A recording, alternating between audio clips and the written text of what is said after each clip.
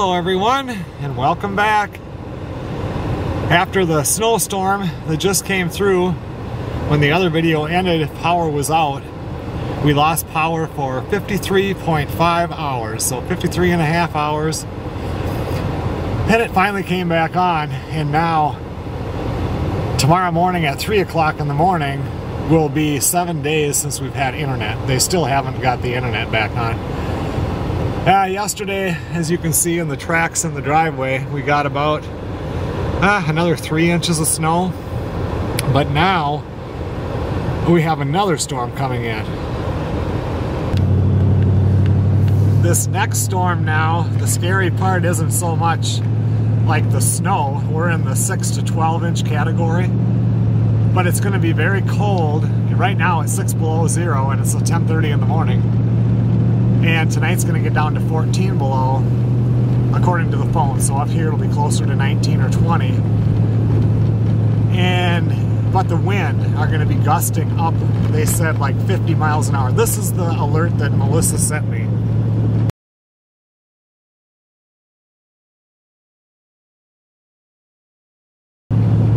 So with that warning, it was time, it's like, okay, I got to go fill up the gas cans again. And get ready. And then, you know, there was a couple of things that we learned on the last one, having the power out so long, which wasn't so bad because the temperature wasn't bad. But this new storm with going to be, I mean, the wind chills will be in that 40 to 50 below zero range. And in the mobile home trailer, Melissa has rooms in there, 2 rooms for the outdoor cats to go in there. And she keeps heaters in there. And when the storm came last time, the heaters were out. So now, and that wasn't even cold. Now it's going to be cold, so I need to get the second generator going. I couldn't get, you know, we have 2 in the garage. I have 3 generators. And I've got 2 in the garage, and we'll talk about that a little bit later. But anyway, I got to go up and get gas, stop off and get some starting fluid, and just kind of get ready for this next storm in case it does come through.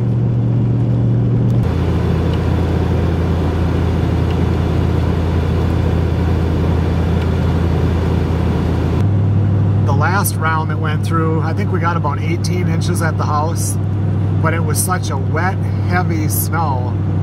And this batch now, with it being so cold, is going to be a light, fluffy snow. So it'll be much easier to move around. I wish I could have a snowplow on this truck here, Old Reliable, but when I had it in getting that transmission put on it, I had thought about, okay, we'll throw a plow on this for the winter. But I told that to the mechanic that's always worked on it. He says, whatever you do, do not put a plow on this truck. They said the frame is so rusted on here, he said, you're going to rip the truck apart. So I just use it as my daily driver and drive it like it has a Band-Aid on it. That's how I drive all my vehicles, though. Drive them like they have a Band-Aid on them and they last a long time. I was going to do all of this running tomorrow in the morning, but now my schedule has changed, and tomorrow I'll probably leave before light until 1:30 in the afternoon. I am just slammed busy. And today, with it only being 6 below and the wind is starting to pick up but not bad, it's much warmer. Tomorrow's, you know, it'll be close to 20 below at the house, plus the wind chill. It's going to be really raw. I don't think it's supposed to get above zero for the next 3 or 4 days. Just picked up everything I needed from L&M. I got starting fluid, carburetor cleaner, 2 quarts of oil, and some D batteries.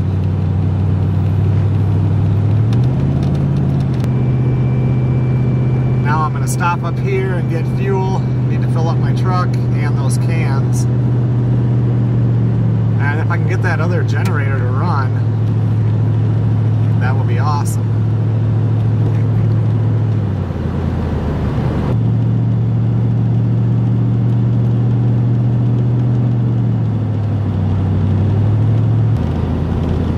With all this snow on, the tree is weighting it down, and there was so much ice with that last storm, it's just stuck to it. When it starts really blowing, there's going to be some broken branches. And that's what they're worried about for taking down power lines.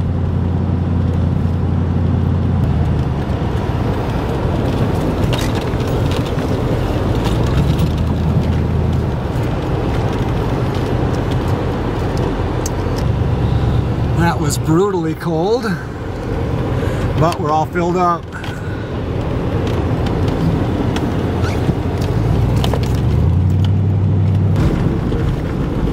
Any of those branches break off and take down that power line, we'll be screwed again.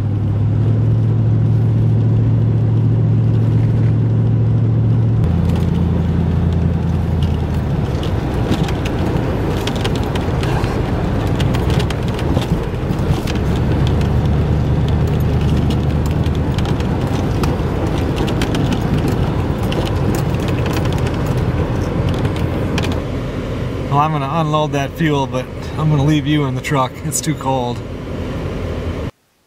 With these two generators here, this one I started when the power was out during the last storm because I've got that battery, 2,000 watt battery bank that Zach got me. And that ran the furnaces in here for a long time, but when it started getting low, it was like, I'm going to pull this generator out. I bought this one. I talked about it in the last video, I think. Probably 5 years ago. What I actually did was throwing it in the back of my truck when I would drive my black diesel up for the winter trip, in case if it's 25 below and that diesel doesn't want to start because it's not plugged in, I could just take this out of the box, fire it up, and let it sit there for, you know, half hour heating up the truck, the motor thing, and it would start up. But anyway, never used it, so I took it out of the box and put gas, oil in it, pulled it, started, first pull. And then it quit after about 5 minutes. No matter what I did with this thing, making sure it was level, everything, it would quit after sometimes a minute, sometimes 5 minutes. It might have made it to 10 minutes, constantly. So, brought it back inside here. Well, then I went and I looked online about this. Actually, what I looked up was how to unhook the oil alert. And when looking that up, it said that with these generators, sometimes they said you can unplug this and then let it run for half hour, 15 minutes or whatever, because the sensor gets stuck to the bottom of the crankcase, and then once everything's running, it'll break loose. Well, when I took the oil thing out, you know, it said it had 0 oil in it, but at one time they did put oil in it to test it, and then they must take it out. And I'm sure that anyway, that the little sensor got stuck in there, and this just sat in a box for 5 years, and it just got stuck. So anyway, I just unhooked it. I think the oil alert is stupid anyway. I always check the oil on them. But then now I had it running out there before we left and everything, and I had it running for about 45 minutes, and it ran absolutely fine. So this will run the shop here no problem with the furnaces or whatever. But Melissa has cat heaters in 2 sides of that trailer where the cats can get in, the outside cats, and that might sound stupid to some of you, but if you are with Melissa, it's like animals are higher up on the scale than humans are. She's all worried that they're going to get cold and not have a place to go because they all go in there. She feeds them, waters them. We got cats. There's one running around here now. I don't even know where that one. I've never seen it before, but it's hanging out here, so they just come around.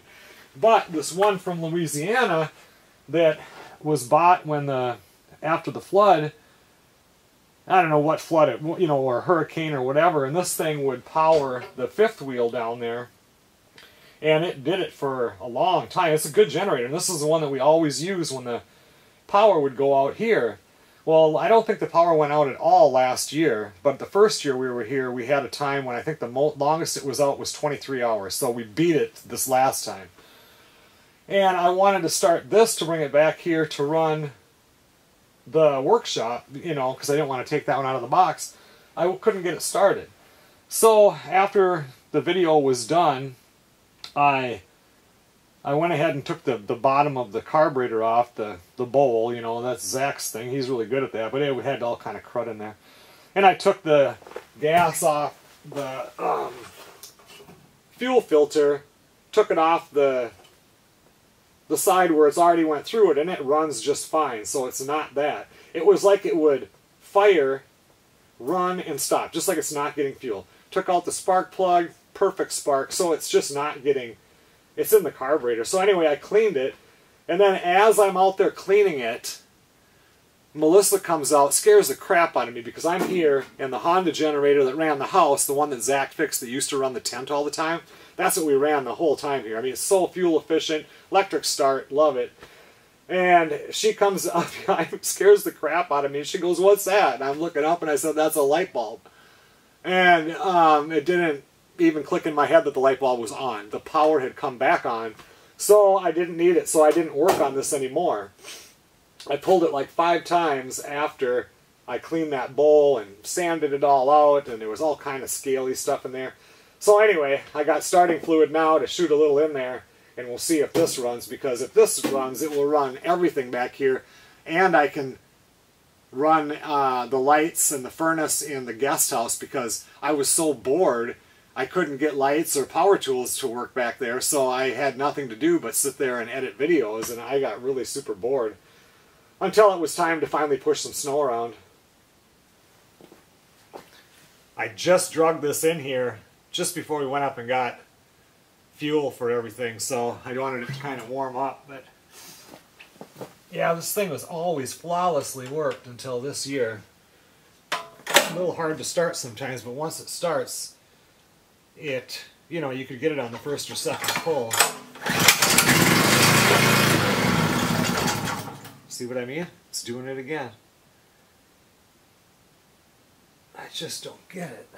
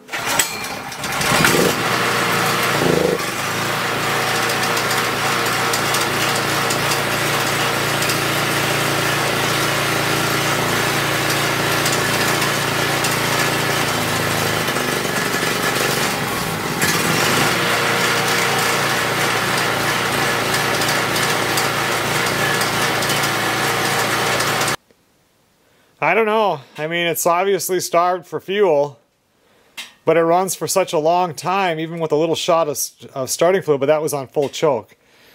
So, holy crap, I need to air it out in here. I suppose I'll have to pull that whole carburetor off, and I got carburetor cleaner and spray in there or whatever, but that gets scary when I do that, because if there's an extra part, I'm not going to know where it goes. So, and it isn't doing me any good like this, though. Melissa and I were talking, and before next year we might get something like a Honda 6500 or 8000 watt that would just run everything. And there's no need to get one of those whole house. Our neighbors have a whole house one. But the power doesn't go out that often here. It'd be nice to have it, but theirs runs on propane and it just eats the fuel. So they're very what would be the word, conservative on using it, and I'd rather just put some gas in here and run it, because it's not like it happens all the time. I'll play around with that later. I'm going to go in and have some lunch. Oh, it's over 24 hours later. Came in and had lunch yesterday, and then ended up going back out there and working on those generators. I'll talk about that in a little bit, but now today, it started out at 19 below zero. Now I don't know what it is, 6 below, 7 below, something like that. And it's been this light snow, and the roads are just horrible. I had a busy day this morning. I got back here about 2:30 or 3. Right now it's 3:30 or so, maybe 3:40, I'm not sure. But anyway, the roads are a mess, and it's just this real light snow that's coming down, these small snowflakes, and it's still saying 2 inches, but tomorrow is when the wind picks up and it's going to get really nasty. I guess it's 8.5 below zero still. I'm just about finished editing the video on the actual snowstorm. I want to get this done tonight, so maybe I can upload it tomorrow in the morning, run up and do that.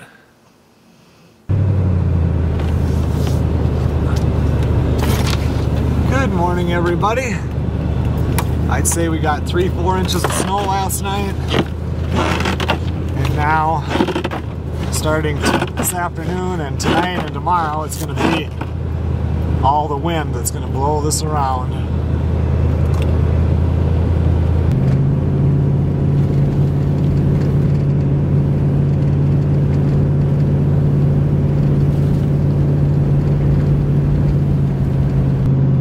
I'm driving up to Walmart right now to upload a video because not only do we have the slowest internet on the planet at the house, ever since the last storm now, it's been 8 days that the internet's been out. So it's pretty frustrating. Melissa finally called them yesterday. We keep checking online and they say, oh, it's going to be by 9 o'clock tonight, or it's going to be within the next 12 to 24 hours. She called them yesterday, was not in a very good mood when she did it, and they said it would be on by 7 o'clock last night, and the whole area is out. It's just ridiculous that it's taken this long, but no, we still have nothing.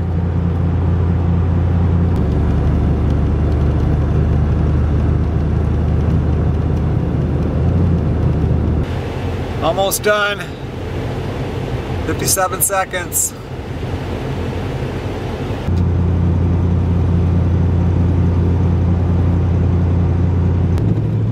Now I'm heading home and I'm going to pick up Melissa. She's technically working from home today, but there's some things she can only do on the computer at her office.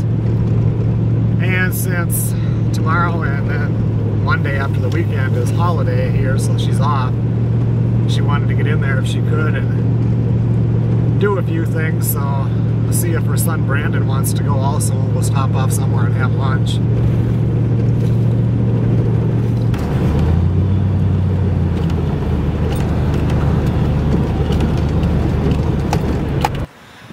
It's getting seriously nasty out here. That doesn't look like much right now, but that wind will gust and that snow will just blow.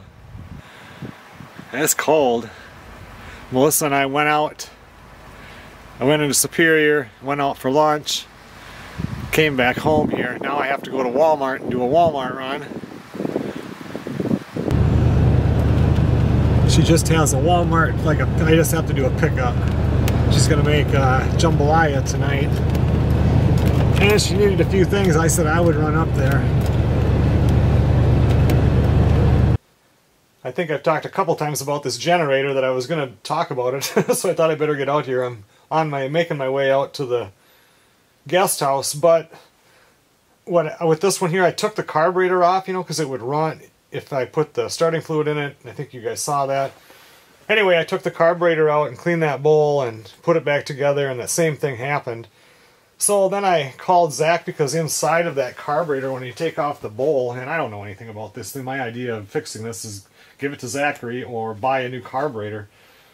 But there was no time for either of that, so when I took the bowl out, right in the center, there's a hole in there with it's got a screwdriver slit on each side. Anyway, I called up Zach and asked if I needed to take that out, and he was like, yeah, that's what gets dirty. So I pulled that out, and there's just a whole bunch of holes in it. He said make sure they're all clean, which I did.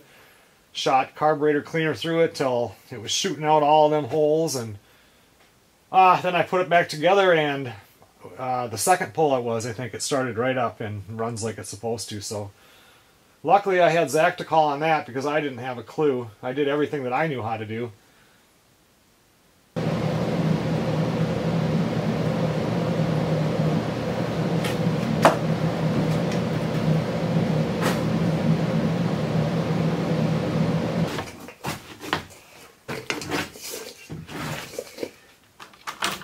I ordered stuff for the plumbing on here, and finally the last of it showed up.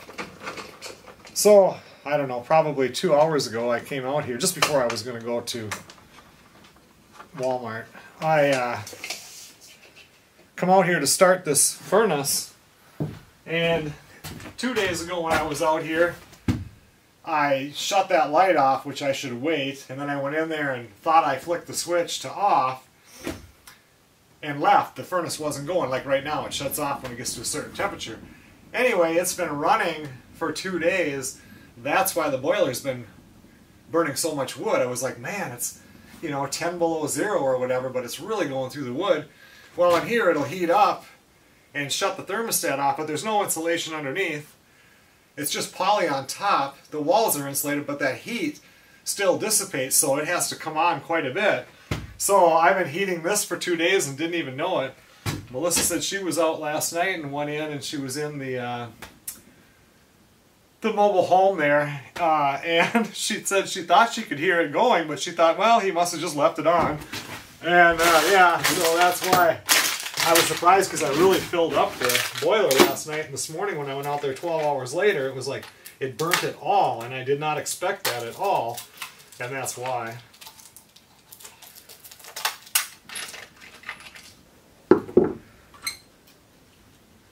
The only things I have left to do is to get the tub thing in here, the spout thing set, the shower thing, do the drain pipe for the washer, and because the water will be inside, I don't really worry about that. You know, and then I'm going to run one vent that goes all the way through here for when I run the toilet underneath. I want that vented. We got the kitchen vented now, we got this vented. And the tub here, I don't know if I talked about it beforehand, but I went ahead and I got a shallow trap, because I wanted a trap on here that doesn't drop down, because it's going to be so cold underneath there. You know, I mean, it'll be insulated, but I just wanted to stay the least amount going down as possible. Well, then I ordered this, and then I was out here the other day thinking about this, and I was looking at the tub, and the way the tub drain works, the tub drain comes down, goes out, and then one goes up here and goes into the drain in case your tub gets too full, it doesn't overflow. And then that goes straight down. So putting this in as a P-trap would do absolutely nothing, because any sewer gas can come up and just come through into the tub. So this was a waste of $27. I can send it back, I guess, but normally I don't. I put this in the plumbing bin, and then I have stuff when I need it later. But yeah, so stupid of me. I wasn't even thinking.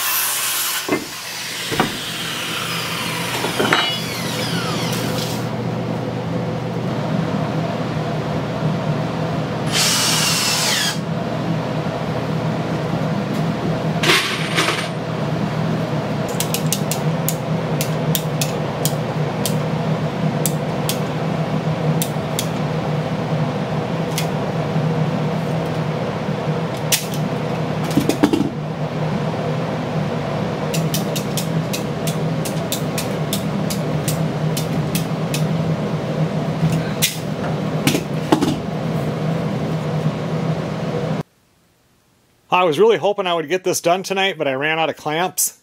I just ordered 100 more clamps that was supposed to come with that order. And if I remember right, it did say something about how that was going to take a little while longer. But I don't have internet, so I haven't been checking that very much. I got my up one for the shower. The top one's clamped, but I haven't screwed that into place yet because I need to put a clamp on the bottom. Then I need to do my straight drop down and come in about 4 or 5 inches above the tub and have that one ready for the stub out for the spout. Run a couple water lines for the washer and dryer. And then I can go ahead and do my air test, check everything, and I'm going to be ready for sheetrock. Made sure that I shut the furnace down today. You can really hear that wind whipping out there, and then it gusts. And they said that right now it's 7:22, and they said the wind isn't really going to pick up until after midnight.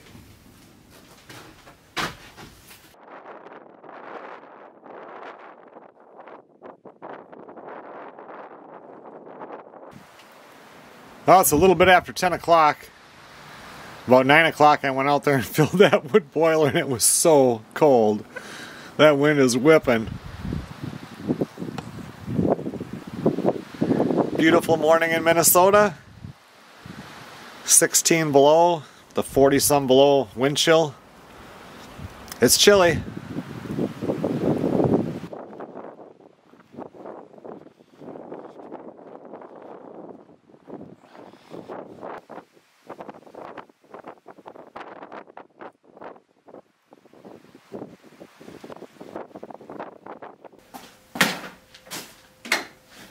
It is just plain cold out there with that wind. I was out here yesterday and this thing, the battery is almost dead, so I thought I'm going to switch them out.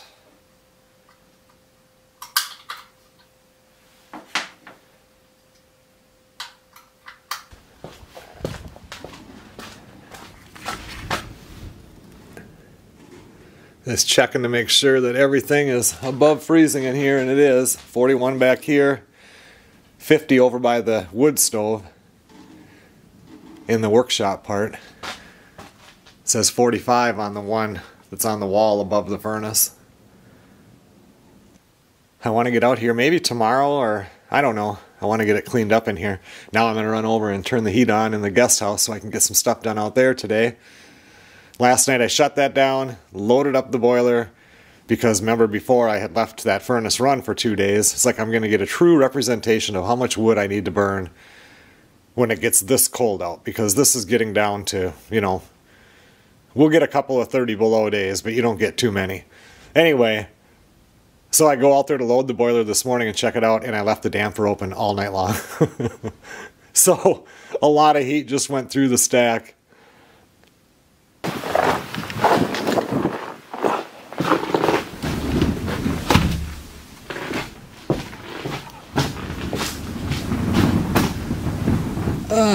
It doesn't even tell the temp in here. It just says LL.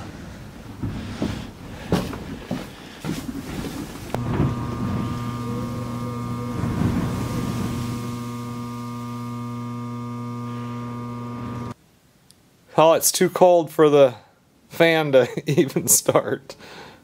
It reminds me when I go up to the tent and it's really cold for the winter trip, and I get in there, start the stove, and then you plug in the fan, and the fan just sits there, doesn't want to move.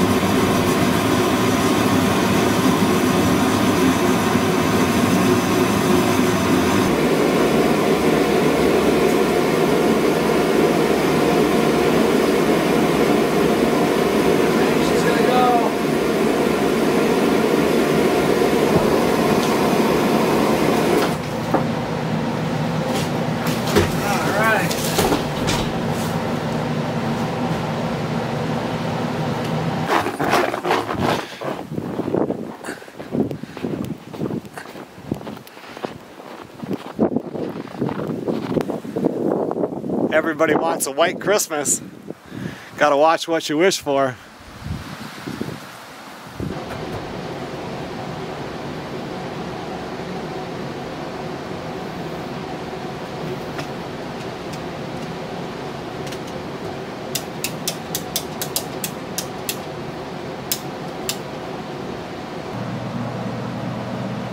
All the plumbing is done here for the tub.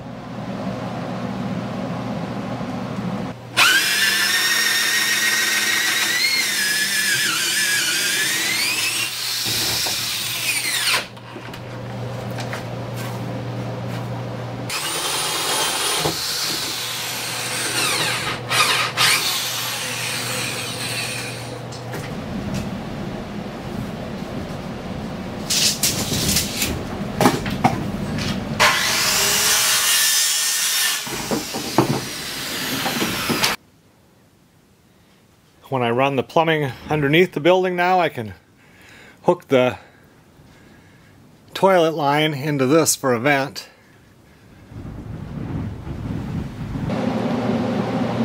Now I just have to figure out the washer stuff and I can insulate that wall.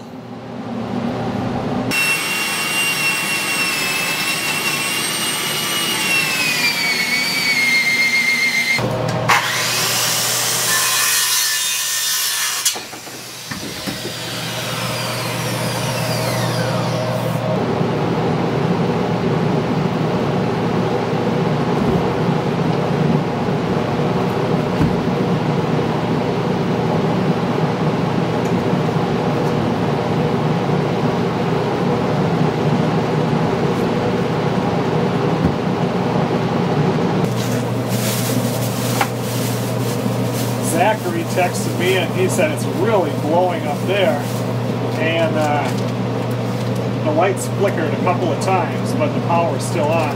And my dad texted me because he wants to watch the news, and in southwest Minnesota all the roads are closed.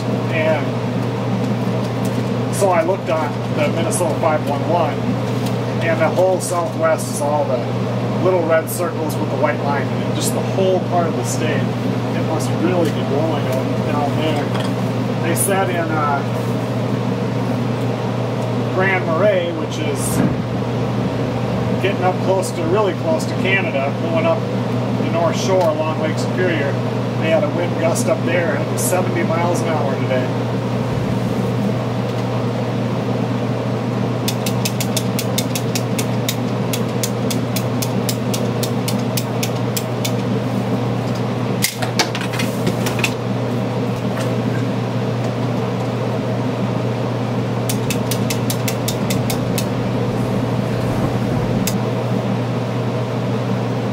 I was going to keep these water lines outside of the wall.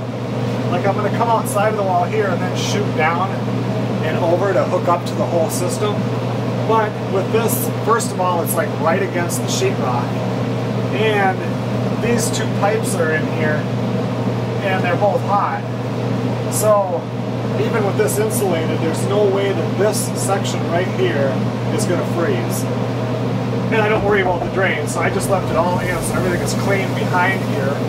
And then I'll just shoot it over from here once it's sheetrocked and just go straight against the wall and go across. I didn't want to go under because I want to be able to get a piece of trim down there to keep the whole linoleum down, because this will just be vinyl in this room. So I wanted to keep it up some, and then, you know, the whole mess is over here.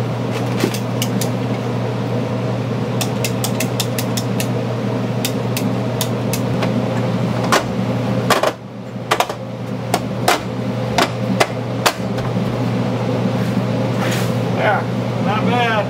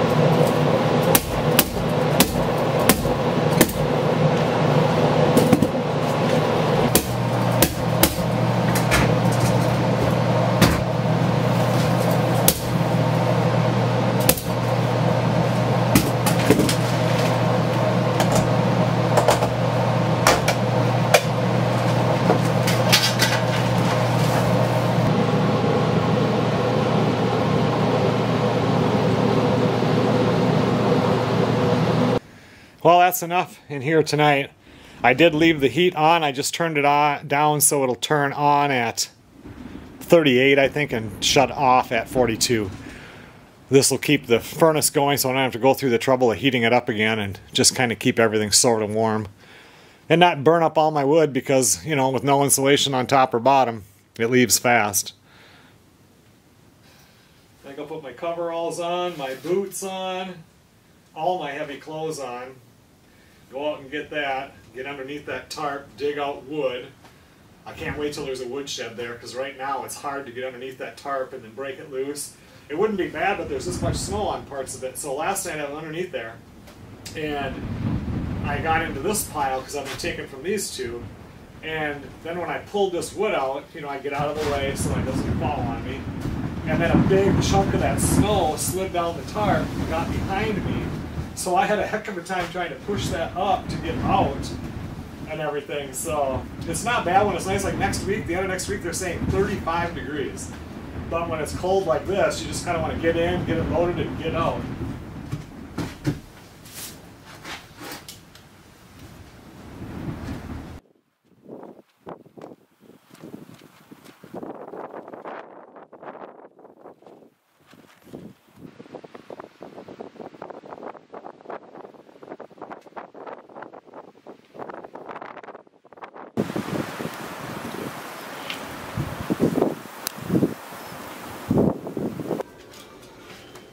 Melissa made a batch of jambalaya, but the pot can't be opened for 10 more minutes.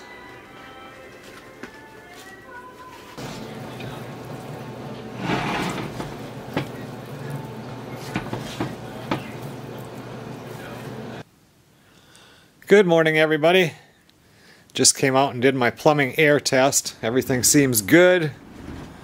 Still blowing like crazy out there. Tomorrow it's finally supposed to start to calm down. You can see all the stuff that's blowing off the trees. Actual air temperature right now is about 10 below, but the wind chill is 42 below.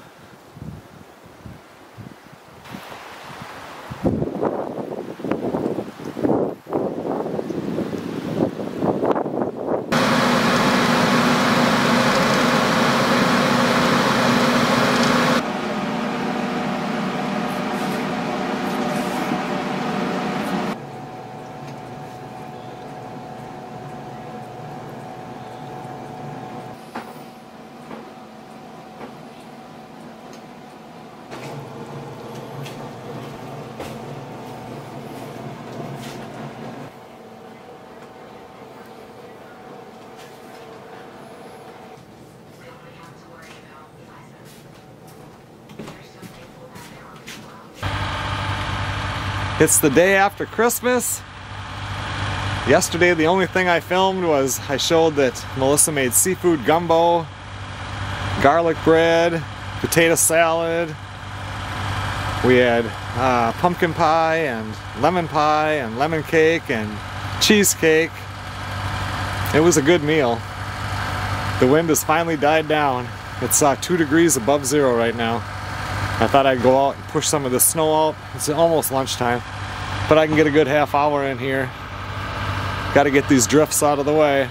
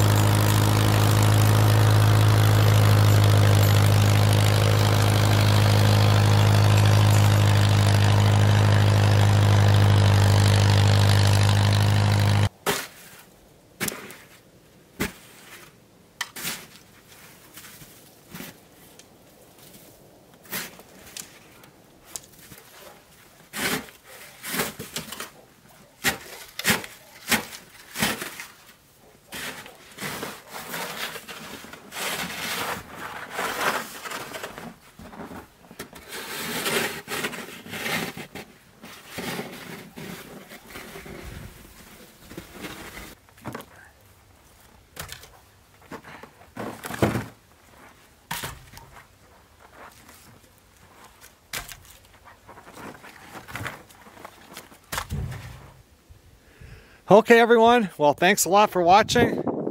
Made it through the Christmas holiday. 2 storms. Everything's cleaned up. Talking's 30s later this week. I will see you guys on the next video.